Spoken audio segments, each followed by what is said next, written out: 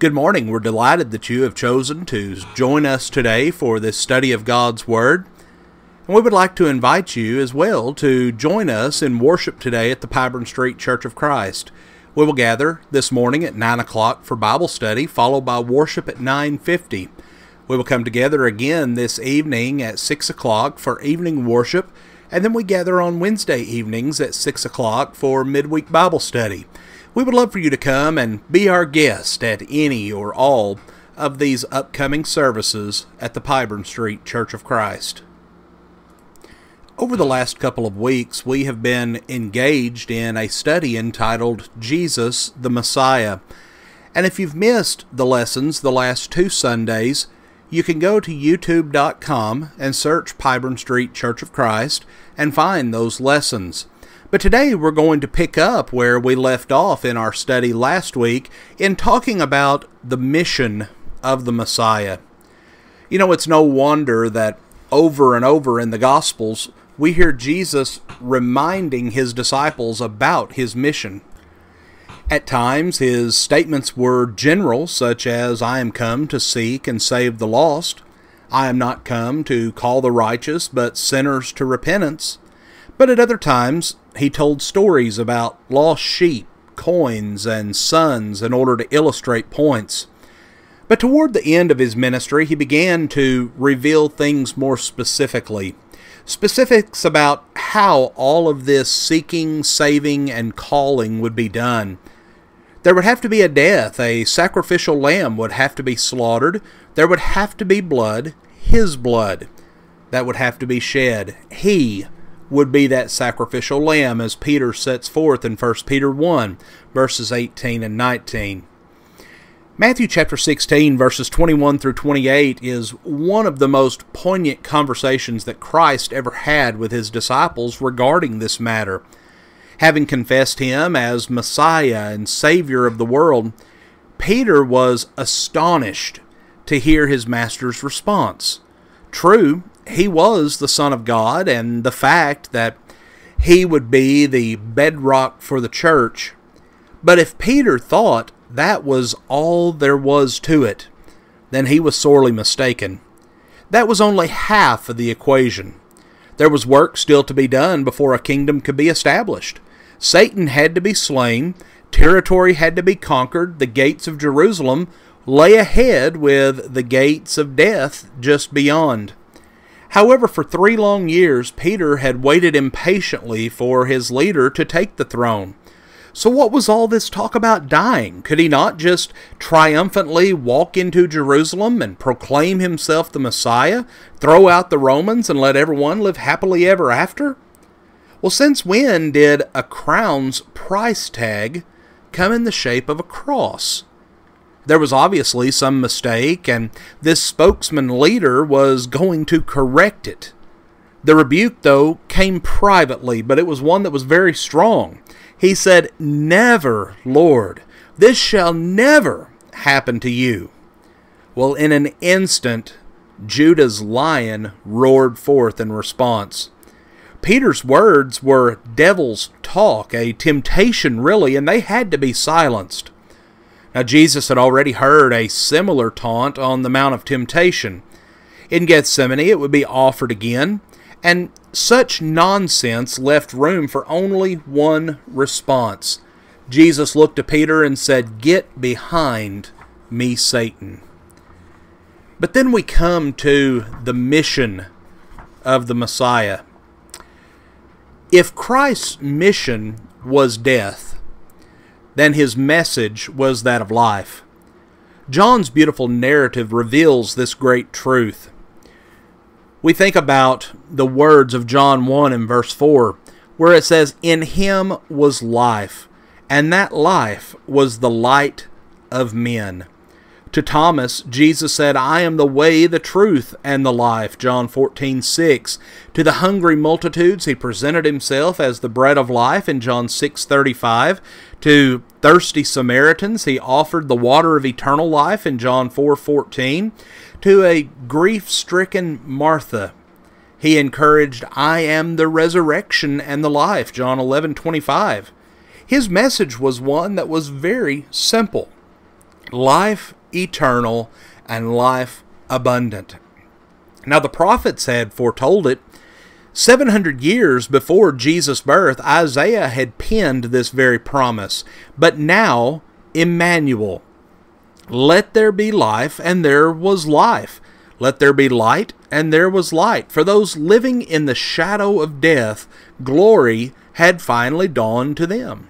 For all those who stumbled around in the darkness, a great light had now come. Now death could be destroyed, life and immortality could be brought to light through the gospel message, as Paul says in 2 Timothy 1 and verse 10. It was this gospel message, the good news of Jesus Christ, that at long last had set free this hope that the Messiah was bringing. Down through those dark corridors of time, we see angels and prophets had sought out the hope.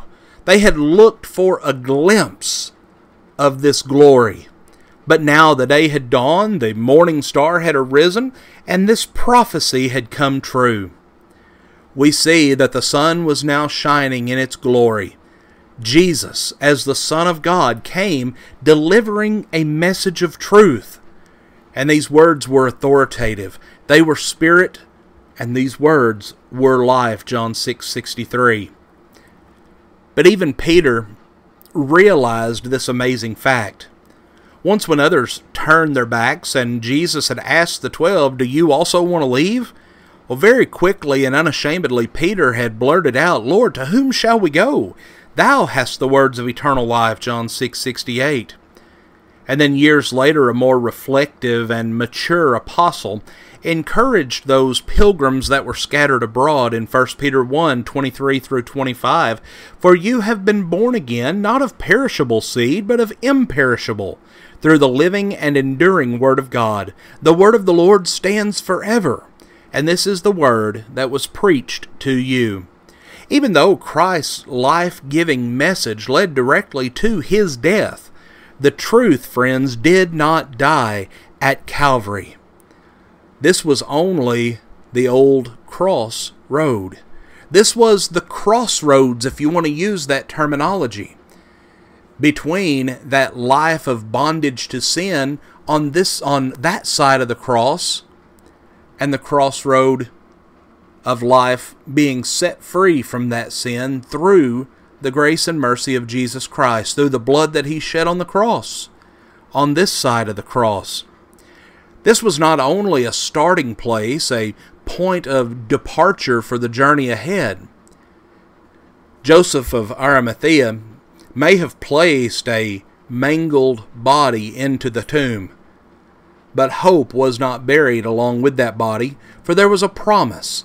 God had sworn that the Messiah would not be abandoned to the grave. His body would not see corruption. He would be raised to life, that there would be witnesses to this, and that the message would be preached to all the world. Friends, the resurrection became the focal point of the first century church. It was Peter's message on Pentecost in Acts chapter 2. It was his message before the Sanhedrin in Acts chapter 4. It was his message to Cornelius in Acts chapter 10. In epistle after epistle, Paul magnified the resurrection, showing that without it, man's existence was worse than pitiful. To a wavering church in Corinth, he wrote in 1 Corinthians 15, the first 4 verses, "Now I make known to you, brethren, the gospel which I preached to you, which you also received, in which also you stand, by which also you are saved, if you hold fast the word which I preached to you, unless you believed in vain. For I delivered to you as of first importance what I also received, that Christ died for our sins according to the Scriptures, and that He was buried, and that He was raised on the third day according to the Scriptures." Friends, Jesus had been right. He was the resurrection and the life, and those two facts were as inseparable as Mary and Martha were as sisters. If death was the end, then Lazarus was gone forever. A loving sister could not accept that fact, but in reality, she didn't have to. The Messiah she knew and trusted was going to wake her brother up from his slumber, and the power was his, for soon he would become the first fruits of those who slept. And if the resurrection were not miracle enough, we see that Jesus repeatedly demonstrated through miracles that he is the Messiah. In the Old Testament, miracles had long been associated with God's creation, salvation, and protection. Genesis opens with a miracle. In the beginning, God created the heavens and the earth. The patriarchal age included many miracles, not the least of which was the birth of Isaac, which is oftentimes seen as a type of the promised child.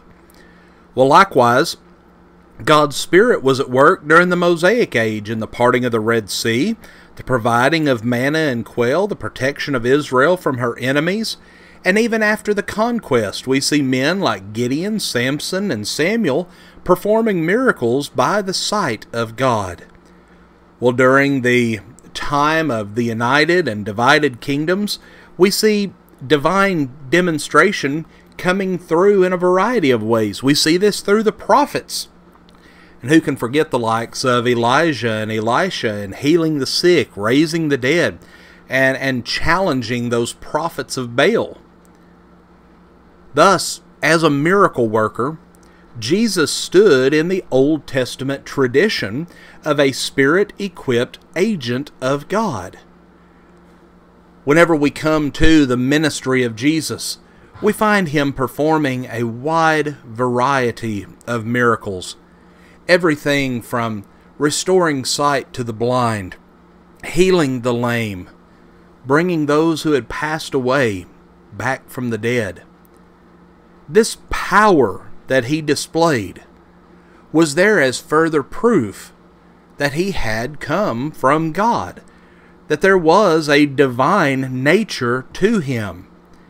Well, you might imagine that such miraculous power would have convinced even the most hardened of cynic.